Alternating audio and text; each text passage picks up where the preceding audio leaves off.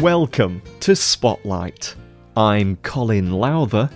And I'm Liz Waid. Spotlight uses a special English method of broadcasting. It is easier for people to understand, no matter where in the world they live.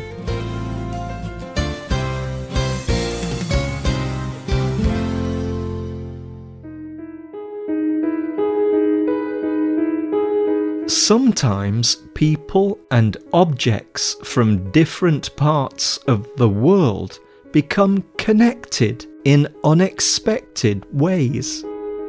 Do you know how the following things are connected? 500 people from Eritrea and Somalia in Africa. A boat. A carpenter or woodworker from Italy. A radio. The world-famous British Museum in the United Kingdom. They are all linked by a small cross made from wood. Today's spotlight is on that small wooden cross, the Lampedusa Cross.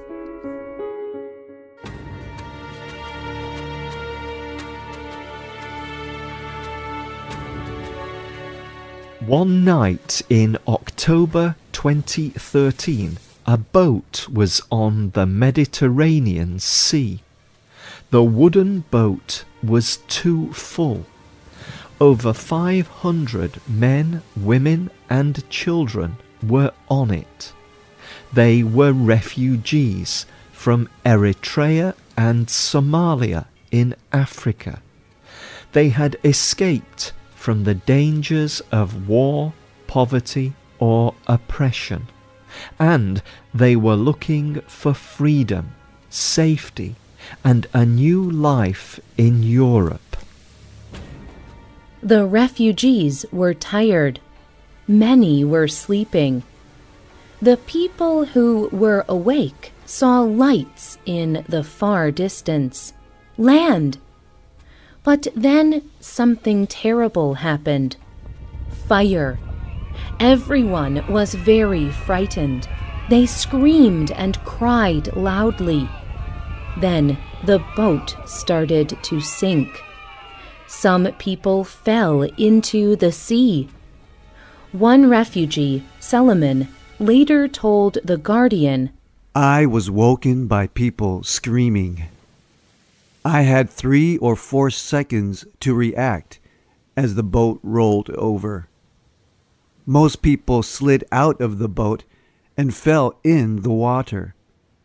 But I held on."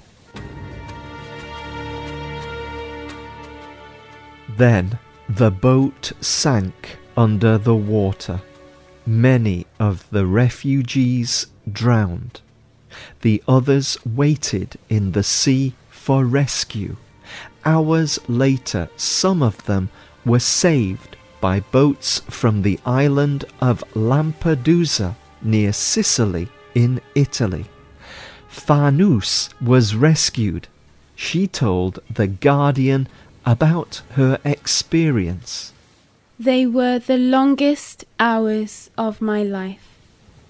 The rescuers saw my hands moving in the water, but my head was almost under." Only 151 people survived. The rescuers took them to Lampedusa. Francesco Tuccio lived there. He did not know the refugees, but he saw their suffering.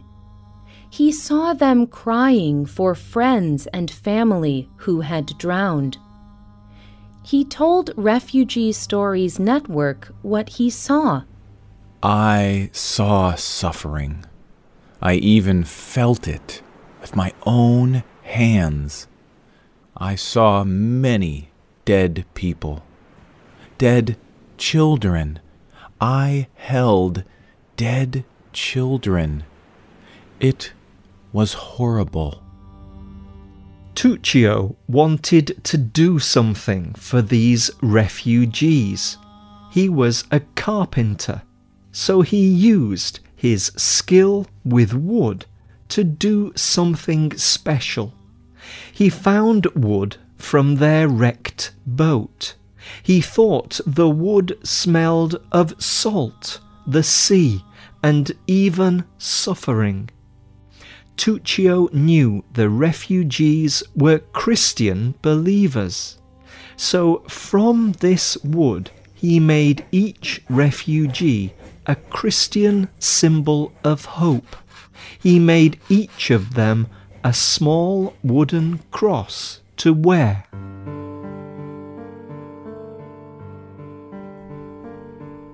In the next few years, many other people tried to get to Europe by traveling across the Mediterranean Sea. The International Organization for Migration estimated that over 1 million people arrived in Europe by sea in 2015. But many boats were wrecked in the sea. More than 3,700 migrants died. During this time, Tuccio continued to make crosses for more refugees. He believed it was his duty as a man of faith to ease the suffering of those who survived. He also wanted more people to understand what was happening. And so he made larger crosses for many churches in Italy. In 2015, the BBC talked to him for a radio programme. Tuccio told them that he wanted to honour both those who died and those who survived. He explained, Every time I make a cross, I feel like I am saving a person.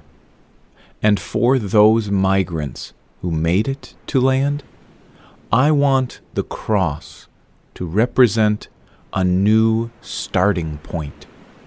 The cross is a symbol of rebirth and rescue, and I want these people to have a better life.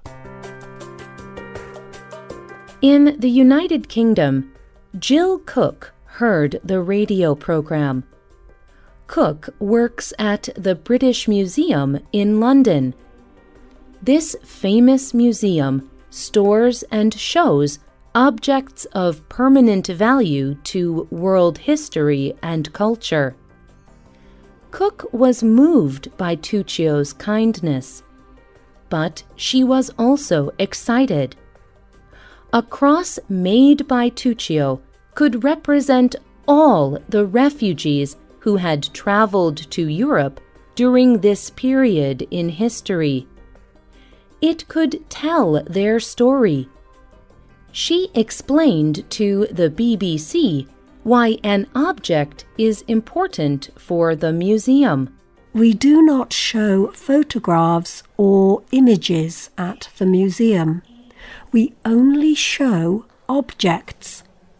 And so the migrants who have nothing were always going to be unseen. And then I heard about the carpenter and his crosses. Cook asked Tuccio to make a cross for the museum. He was happy and proud to do this. He knew that people from all over the world visit the British Museum. He later told the BBC, I would like future generations to remember when they look at the wood that it is made from suffering. And I would like them to remember that the cross is the symbol of freedom and the coming together of people.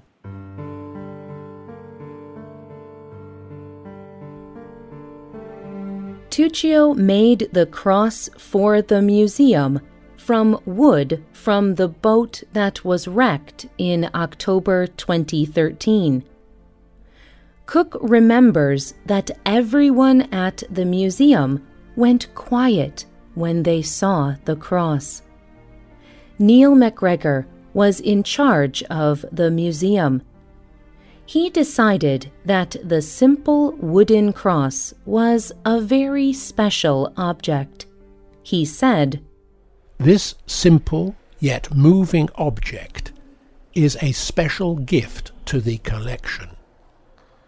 Mr. Tuccio's kindness will allow all visitors to the museum to consider this important time in the history of Europe. It is a great migration which may change the way we understand our continent.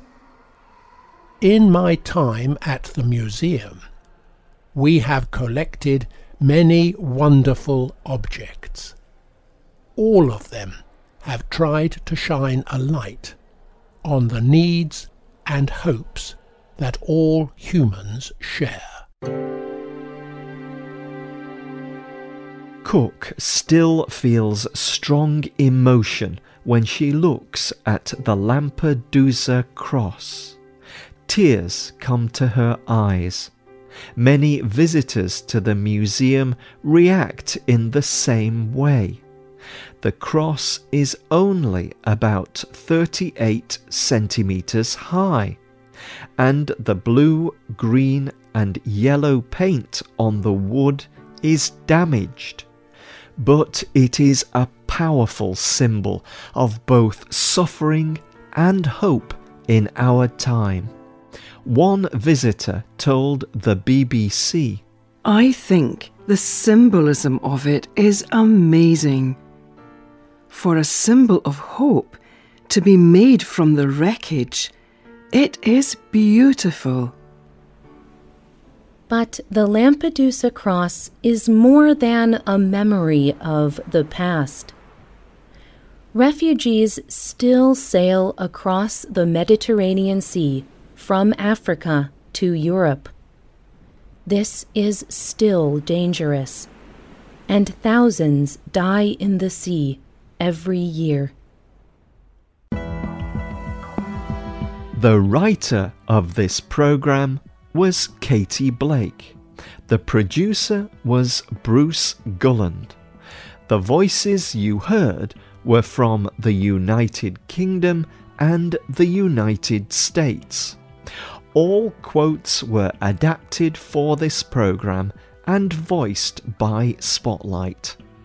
You can listen to this program again and read it on the internet at www.radioenglish.net. The program is called The Lampedusa Cross. Look for our listening app in the Google Play Store and in iTunes. We hope you can join us again for the next Spotlight program. Goodbye.